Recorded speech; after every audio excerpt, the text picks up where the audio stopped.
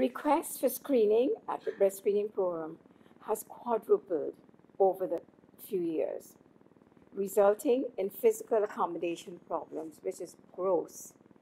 It hurts my heart to see patients waiting in the corridor. And a waiting period of 4 to 5 weeks for screening mammograms. Hopefully, this will be corrected in the not too distant future.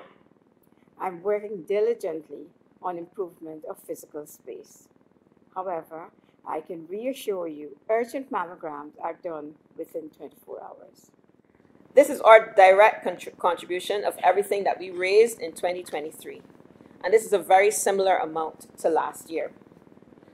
When the regional tally is calculated, it will be much more, as the bank walks in every single territory in which we operate. So far, regionally, the bank has raised in excess of $3.5 million over the past 11 years for this cause.